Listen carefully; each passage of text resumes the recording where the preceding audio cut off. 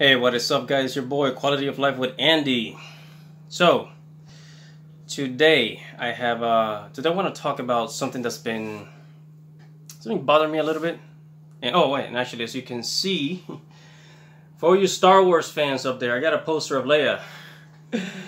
Like, anybody Star Wars? Star Wars, anybody? All right, so I want to talk about a little bit of economics and politics, I guess.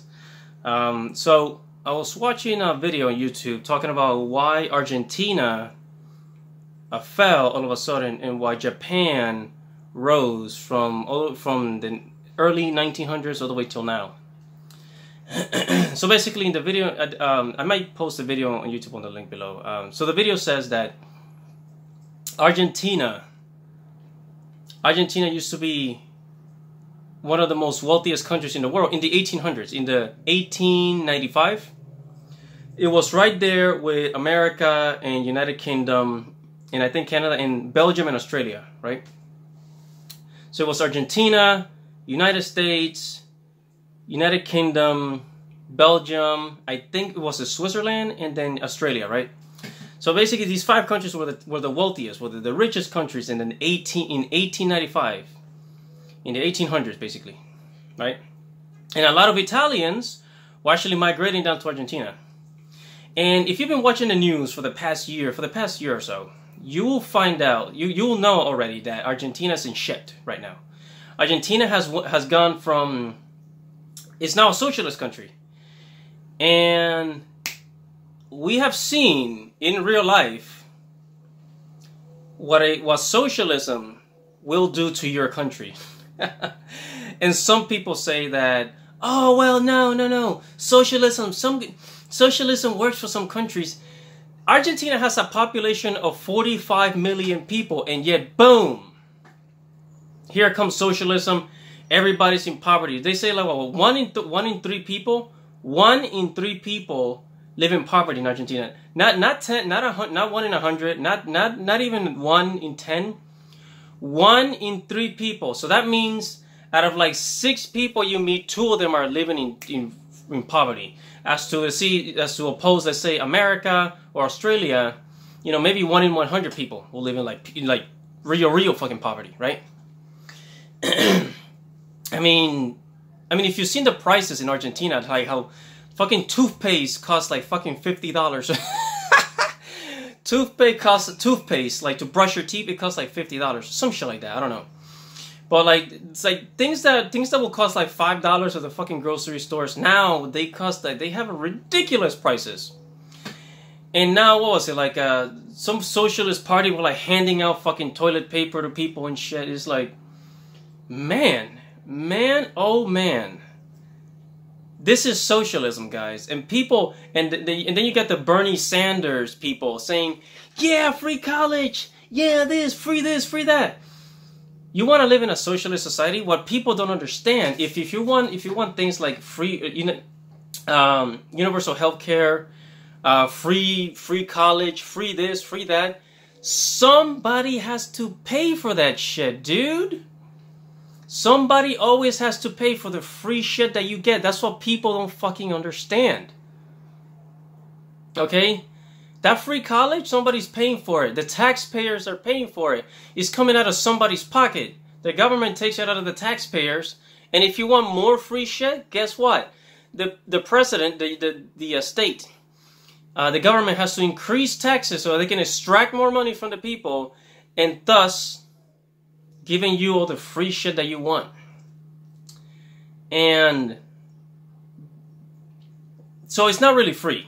Somebody's paying for it, motherfucker. You know, somebody's paying for that free shit. Somebody's paying for all, for that Bernie Sanders, free everything program that people wanted. And I hate to get a little political here, but I want people to understand the cost of. See, when people think, oh, we should get free things, it's not really free. Nothing is ever really free. You see, there's a price for everything. Even things that are free does not come with some type of long-term commitment. let's take the universal income, for example. The what you call it, the universal income. Let's take that, for example. Let's say if the government was to give people that are unemployed, let's say that the robots and artificial intelligence, they come and take millions and millions of jobs, right? And the government says, okay, universal healthcare. Universal income, right? And the government says we're gonna give $1,000 to every unemployed individual, right? Do you not think that the government is going to want you to do something either daily or weekly or monthly in order for you to get those, that $1,000 per month? Even with unemployment, when you're on unemployment, they want to see that you're constantly applying for jobs, that you're not just sitting at home on your ass doing shit. The unemployment office, they want to see that you're actually making an attempt to apply for other jobs, right?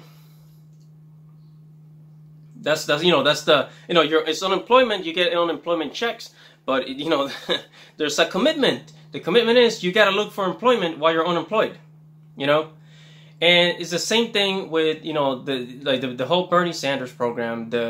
Universal healthcare. Japan can afford universal healthcare. They have it. And I think, universal healthcare, that's something that we definitely need because, although it's expensive for the taxpayers, it is something that, we need as a whole, as human beings, universal healthcare. But there's other things like free college. If you want to get educated, you know what? Fuck that. That's on you. You're responsible for your education. Don't try to put that burden on somebody else. And then there's other free things that people think that they should get. I don't know. It's like nobody wants to work for anything anymore. People are afraid of hard work. And I'm saying this, maybe it's because I came from a third world country in the Caribbean, and I'm used to working hard for my shit. Nobody gave me shit. And and then I see all of you people that are raised here in America, and it's kind of embarrassing, really. So going back to socialism. Socialism has proven to lead to poverty, and capitalism has proven to get people out of poverty. Capitalism creates opportunities. Socialism takes away opportunities. Okay? Capitalism rewards the people that work hard, and socialism punishes the people that work hard so that the lazy can, prosper. Think about that for a second. Socialism leads to poverty. Capitalism gets people out of poverty. Think of any other system on the planet that has gotten us out of poverty. And I know that, there's along the way with capitalism, there's been contamination, there's been some corruption. But guess what? There's also been really good corporation, good people that are capitalists that have done really well and they've never hurt anybody.